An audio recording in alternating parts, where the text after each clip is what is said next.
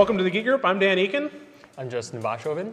And today, Justin brought us in a member project, a Quadcopter. Yep. What can you tell us about this thing? Well, there's quite a bit you can explain about quadcopters. This is the basic of a quadcopter. You have your four propellers. The green ones are indicating my front, and the back ones are the back. Two of these propellers are in clockwise. Which one is it? These are clockwise, and these are counterclockwise. The reason for that is if they're all clockwise, your copter is going to be spinning in circles. Yeah, sure. So it counter reacts and it cancels out the rotation. Sure.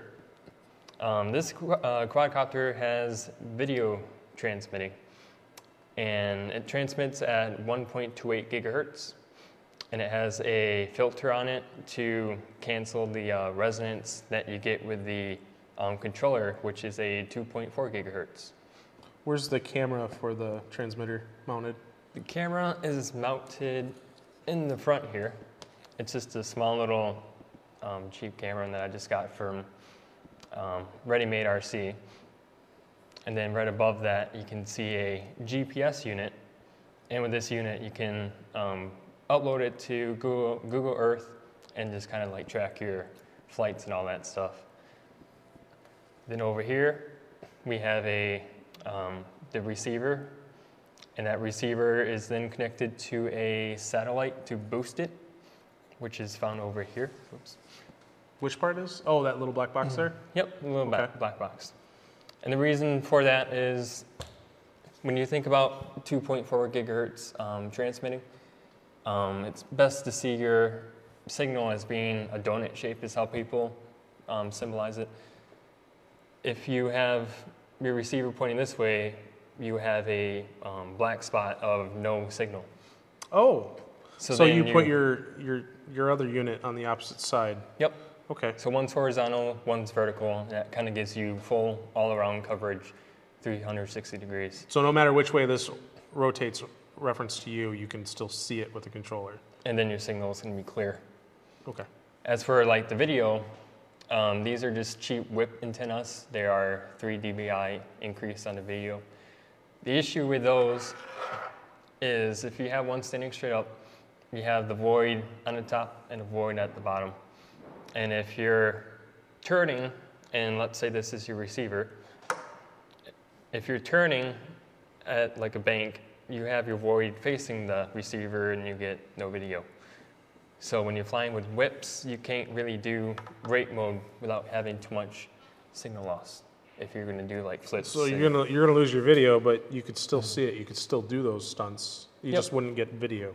If you're flying by visual, you can do it. If you're flying with the glasses, once you lose the video, you're screwed. You're in a lot of trouble, sure. Yep. Can you put multiple transmitters on it with the same video feed? You could do multiple transmitters. The best option is they make an antenna called a clover leaf, which has 3 branches coming out of it, and that gives you like 360 degrees coverage. Very good. Which I don't own one, but. So where's the brain? Where does it get controlled from? Because there's a lot of input and output here, but. Yep, a lot of the stuff is all pretty much hidden that kind of keep it from crashing. Move it here. Got a wire in that one. So right here, if I can get it lined up, that is a copter control board that's kind of hidden in the middle. Down behind that first blue plate there, yeah? Yep, that's a USB-A mini A for connecting it to your computer to do calibration, set the gyros to balance. And then from the top, underneath this, well, that's not going to come off, but underneath this video transmitter, you can kind of see the board. The copter control board was made by OpenPilot. They run for like about $120. They have Bluetooth for connecting to your computer to get data. And then they can control up to, I believe, 8 motors for your octo multicopters, and then they're powered off of a STM32. Okay, great. Is there any other hardware? How do you know it's balanced in flight? Accelerometers then? It's a mix of accelerometers, and then there's also gyros in there. Oh, okay. Not sure exactly what chip it was that they used, but And that's all part of the open pilot control board that you're using. Yep. Okay. And they use the gyros to kind of simulate a compass. They don't actually use the magnetic compass in it. There's a lot of stuff here in front of us. This unit that we're looking at right here in front of us, the blue frame, the blades, the control board, all the I/O, how much do you think you've spent on this part of the assembly? It's about $200, $300 if you exclude the transmitter, because the frame was bought from hoverthings.com, and it's made out of G10. It's laser cut and all that, and it sells for about $75 plus shipping, which is give and take $6. And it's all screwed together? There's no glue, there's no snap fitting, any Nope. of that? Okay. Most people thread lock because Okay. they have vibrations. If your Sure. props aren't balanced, and then your screws fall off and bad things happen. One leg goes flying one way or the other? Yep. Sure. And then everybody gets their stuff off of Hobby King. Okay. And Hobby King is what most people know as like Deal Extremes, where it's your China company, you get your stuff cheap, you make a lot of deals. Just got to wait for it to show up from Hong Kong, right? Yep. Sure.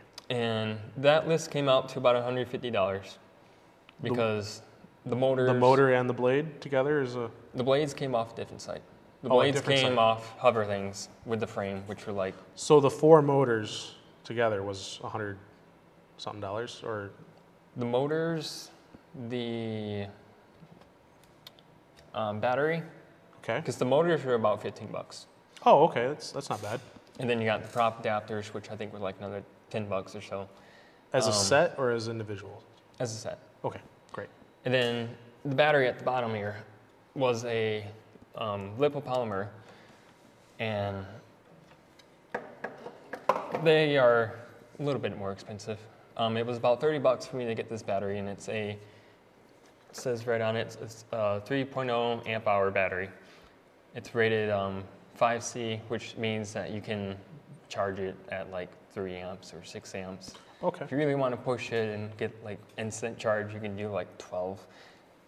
It's Now, not is that- recommended. I was about to say that would be bad for the battery, I'd imagine. It's best to run at 3 amps if you want to keep your battery good. And it never hurts to go any slower if you want to have it So last how longer. much was the video solution that you're utilizing?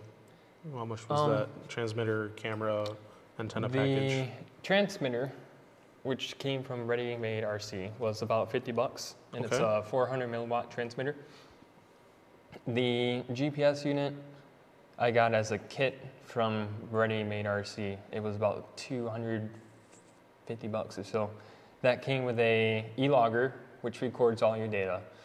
Came with the GPS, and then it came with the OSD, which displays basically what you would see in Microsoft Flight Simulator.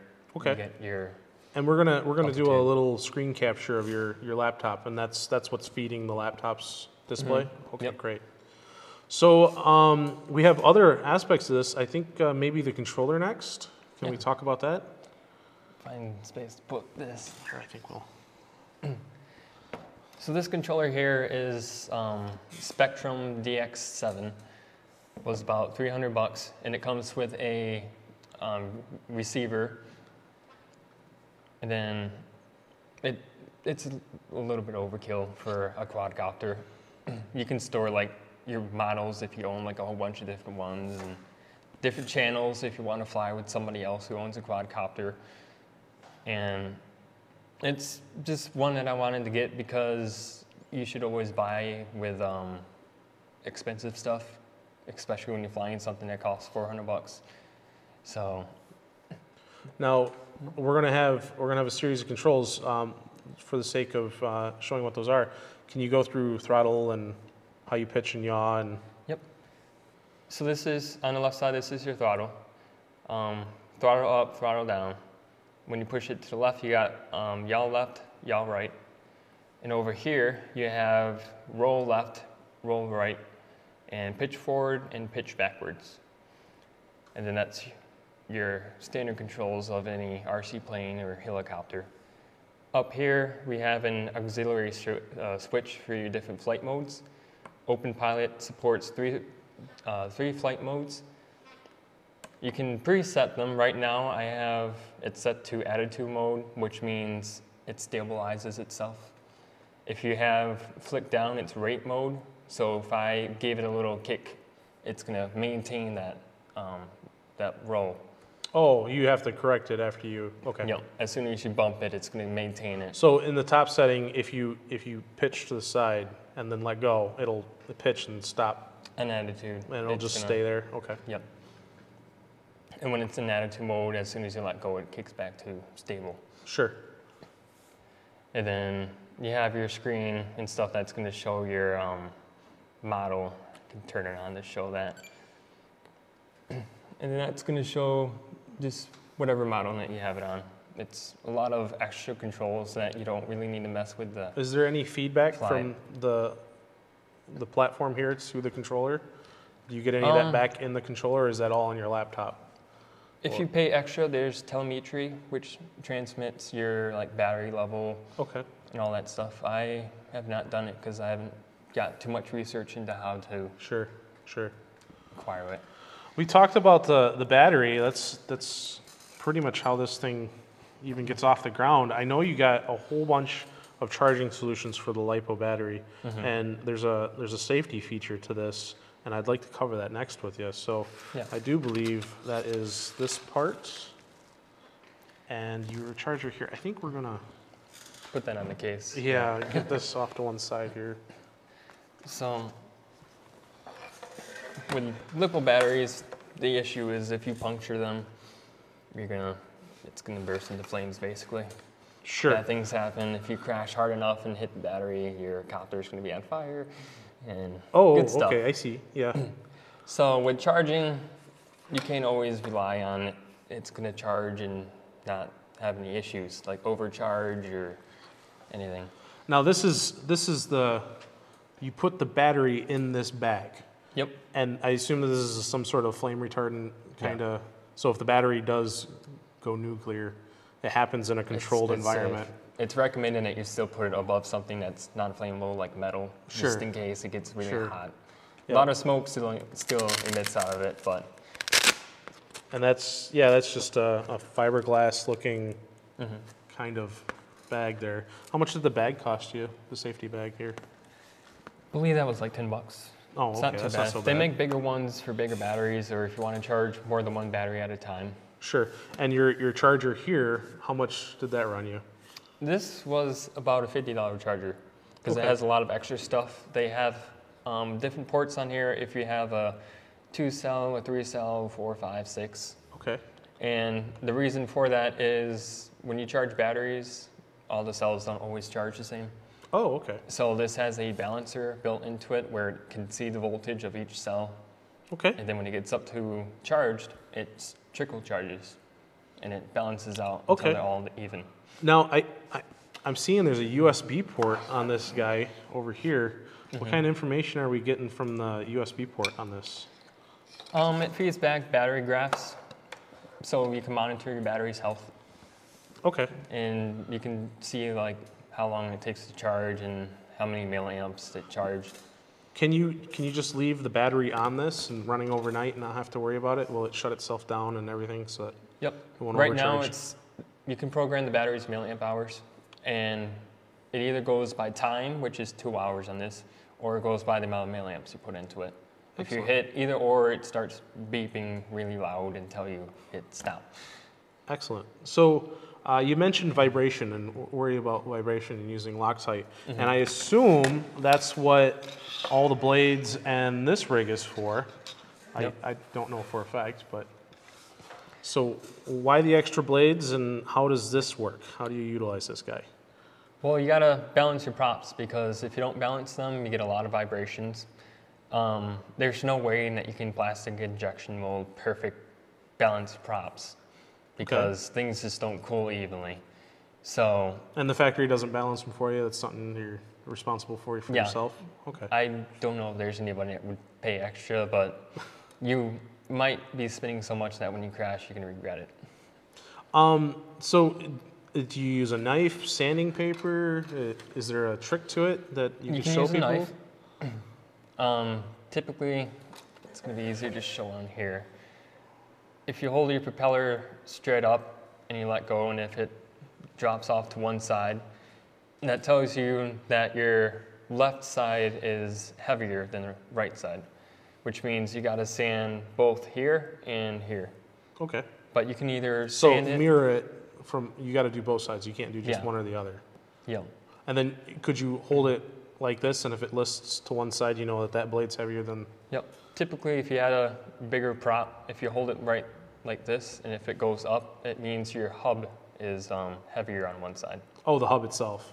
Okay. Which, with props this small, you don't usually have to worry about the hub because it's, there's not a lot of plastic to it. So we got different size props here. What's the story there? Are you just experimenting with different hardware to see what? If you use 10-inch propellers, you are going to have a lot of more vibrations because they're more flimsy, Okay. but you get a lot more lift. So you can do like a heavier thing, and it's a lot more stable because How high have you taken it? Because I've only flown by eye, I've done maybe 50 foot. Okay, but Which is we have something more to show here to take that to the limit now, right? Is that the idea? Which is the clouds, which you got to be careful with. Get it lost up there and never see it again. Get it lost, and there's a lot of regulations to flying up there with air Yeah, I traffic. imagine getting this stuck in a prop would be, or getting sucked into something yeah. would be a bad idea. And it looks like we have some power being run to this. Yep.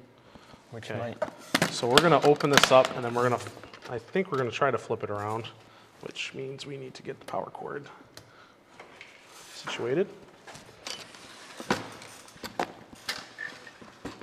All right, so let's take people through this. What is the story here? This is a ground station, which does all my video receiving, puts it to the computer. Up here you have your patch antenna, which is your long range, limited to 60 degrees of view. And then you have your whip antenna, which is your 360 degrees, but the range of it's really small. And then down here is my standard on-off. And then USB is for programming the video receiving, which I could try to get this out of here to show that.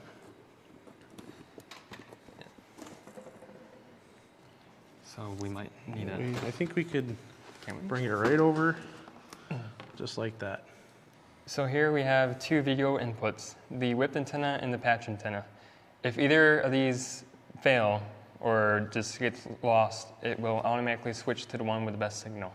Okay. There's 4 video outputs that you can see with like a computer, your goggles, anything that you want to use video for. And then the cool thing is the copter can actually transmit GPS data. And then this can take in that GPS data over the video signal. And you can get telemetry, which tells the laptop your GPS coordinates. And you can hook it up to a satellite, which would actually like point towards your copter in the air. Oh, okay. So your Yagi antennas and stuff, which are extremely limited, it would point and follow. And that's all over the video signal. Excellent. So these outputs, you have your case modified. Now this is a custom case. You didn't pay for this, or you paid for the bits, but Yeah. you assembled it, correct? It's custom case. So what's going on this panel here? So we have the on-off switch so you can conserve battery power. And then USB, because you're going to want to connect your computer to this to see GPS data.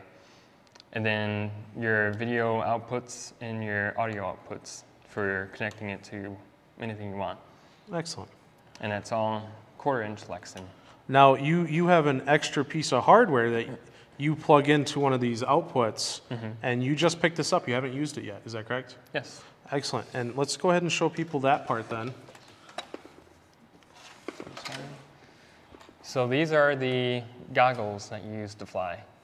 And inside, you just got the lens that's really magnified so that your eye can be right up to it and see it like an IMAX. Okay. You're basically looking in at like a huge screen.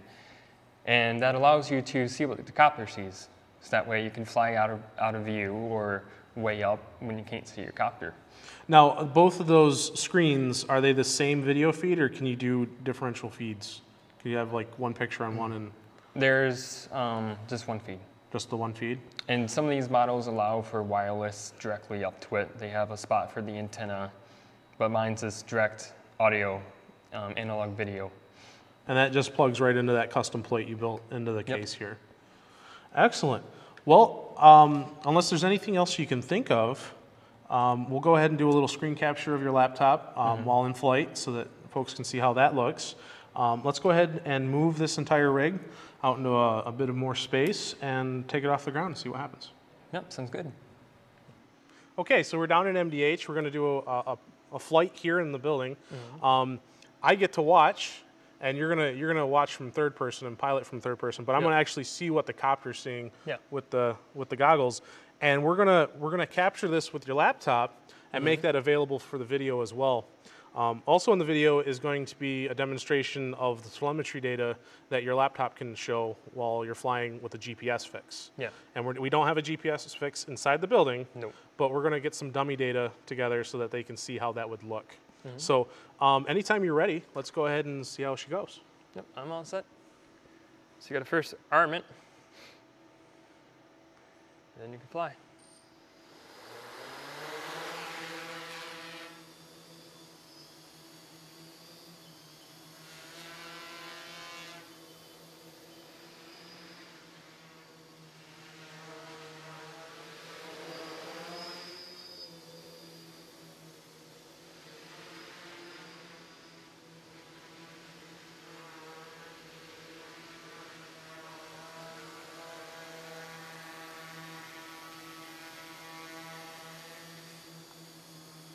And with quadcopters, you can fly pretty stable. If I can get hover right.